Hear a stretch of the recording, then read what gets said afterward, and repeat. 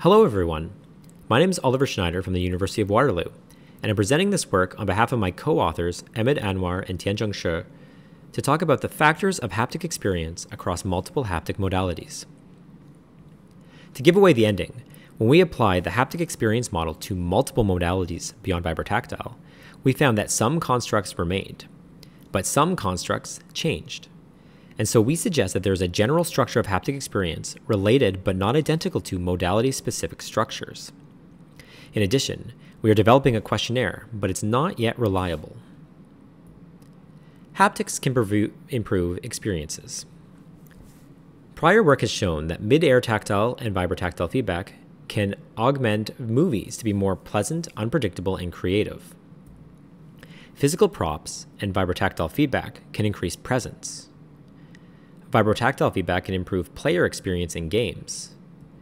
And motion seats can increase affective arousal as measured via electrodermal activity.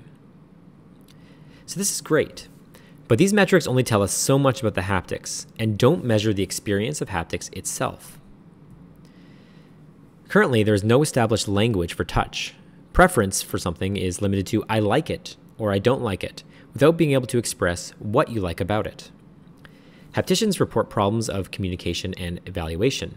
A customer might come up to a haptician and say, hey, I want to make something feel variable, but I don't know what variable means. This haptician didn't know what it meant, and I don't know if the customer knew what it meant either.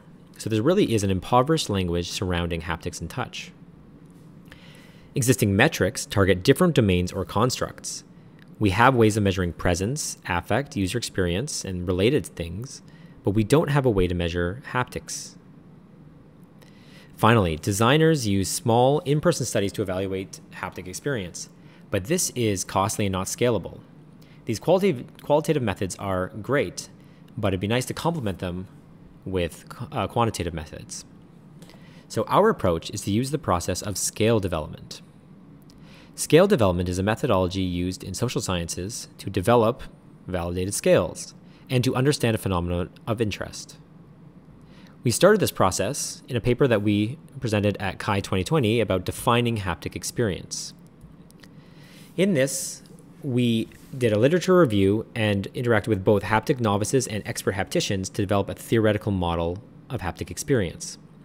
The main 5 dimensions that we found were harmony, does it fit with other senses? Autotelics, does it feel good and of itself? Realism, does it feel realistic? Immersion, do you feel immersed? And expressivity, is there a distinction between effects? You may notice some of these dimensions overlap related constructs, but together they form a multifaceted experience of haptics. We also defined haptic experience as a distinct set of quality criteria that are the most important considerations for technology that involves the sense of touch. We articulated both the hedonic experiential dimensions, which we've already talked about, and certain usability requirements, which are like established usability requirements in general user interfaces, but with a bit of a twist. We also were able to confirm the need for consistent and direct evaluation tools. Hapticians often use surveys, but direct applicability to haptics is low. It would be great to have something that focuses on our needs. Evaluation methods often differ between hapticians. Everyone is building their own approach. And it's very hard to compare your haptic feedback, your device, with others, because everyone uses their own method. We also found that it is challenging to elicit useful language. A lot of people don't know what haptics is, so you're challenged to get people to articulate feedback in ways that are useful to you. So we really confirmed some of the challenges that are faced by people working with haptic technology. So this was the first step, doing the initial domain identification of haptic experience and developing initial items. We followed this up with work on measuring haptic experience, which was presented at World Haptics 2021. This work took the initial items that were developed from the Defining Haptic Experience paper, and we iterated upon them to be able to refine them so they were ready to deploy in a scale. The final items were 4 or 5 items per construct. So for example, with immersion, the haptic feedback distracted me from the task might be 1 item, answered on a 1 to 5 point Likert scale. You might also have, I felt engaged with the system due to the haptic feedback, or the haptic feedback helped me focus on the task. We did something similarly for the other constructs. For autotelics, the haptic feedback felt satisfying. And for realism, the haptic feedback felt realistic. And we had, as well, all 5 constructs measured with these different items. After deploying a questionnaire, we did find that there was a 5-factor model that closely resembled the initial proposed haptic experience model. So this was great. It really supplies some support for the idea that we have these 5 experiential dimensions. However, it was deployed remotely and only with vibrotactile feedback. So there are some limitations with this finding. So that's great. We've got some initial model that we've proposed, and we were able to refine these items to a potential draft for a questionnaire. So this study is where we follow up. We look at factor analysis and scale evaluation with more modalities, because the first study was really grounded in vibrotactile feedback with its reliance on novices, and the second study only worked with vibrotactile experiences since it had to be done remotely. So let's talk about the current study. We administered a survey with 5 different devices with different modalities. For vibrotactile feedback, we used an Oculus Quest 2. For force feedback, we used a Haply and a Touch 3D. For midair haptics, we had an Ultraleap device. And for surface haptics, we had a Tanvis device. We then had the study take place in a campus coffee shop at the University of Waterloo, where people would interact with the device and then they would complete our 22-item questionnaire on either their mobile phone or the provided laptop. And then we conducted exploratory factor analysis.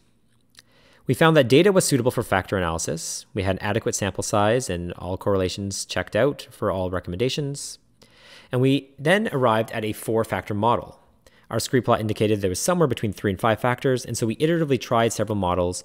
Whichever was the most interpretable that also met our requirements, our criteria, was the final model. So this final model ended up having only 11 of the 22 items after item reduction. So we had various criteria that this matched, but it met all this criteria, and it was the most interpretable of the models that had these criteria met. And this is the final model.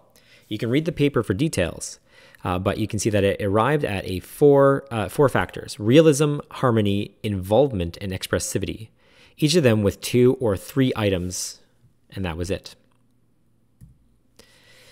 So the 4 factors that emerged were realism and expressivity, which were very similar to the originally proposed haptic experience model, and which overlapped, the loadings overlapped considerably with what we found with vibrotactile feedback.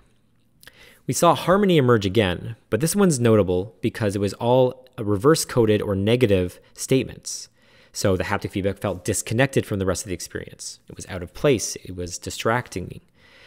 And so we find that harmony isn't measured directly, but rather we can measure if there is a break of harmony. And if you don't measure that, we then would suggest that harmony is taking place.